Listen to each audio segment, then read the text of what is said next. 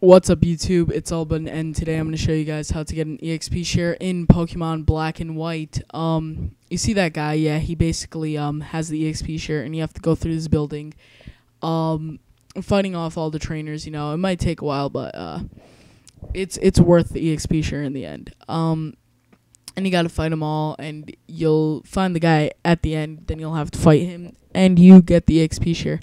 Now, this is the town, I forget what the town is called. Hold on.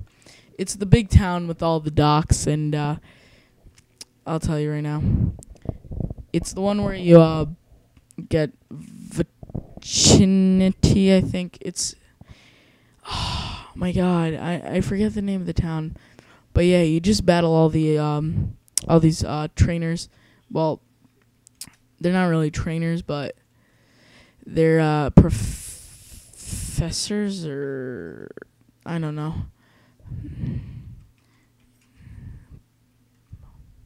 Hold on, let me. I'm looking for the name of the city.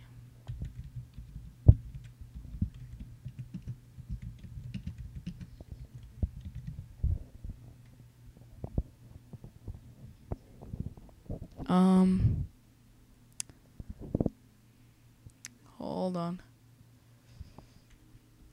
It's a city, not a town. Okay. Castelia City. There we go. Okay. Castelia City.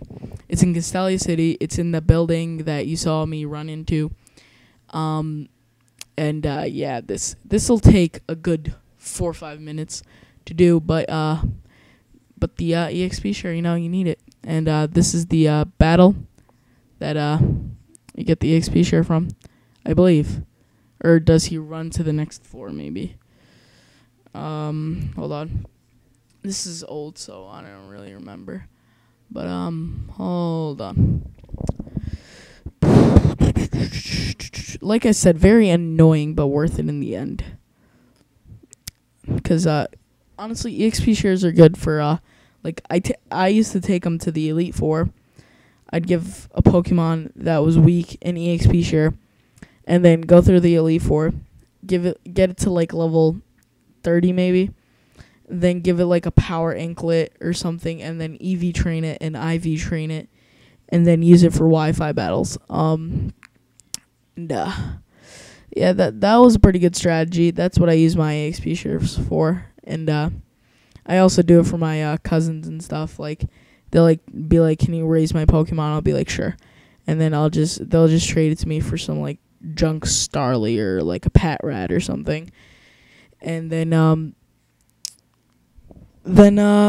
I'll give it an EXP share, and I'll go through the Elite Four with it. And I tried once to use 2 EXP shares, and that didn't work. I think, yeah, it only allows 1. I don't even think if it like worked at all for either one of the Pokemon when I had 2. And yeah, this is the last battle with this janitor, but it'll take a while because he has a couple of tricks up his sleeve. But yeah, yep, that's it. He gives you like 4,000 Pokecash, and then he gives you the EXP share, which is pretty awesome. Yeah, that's it, guys.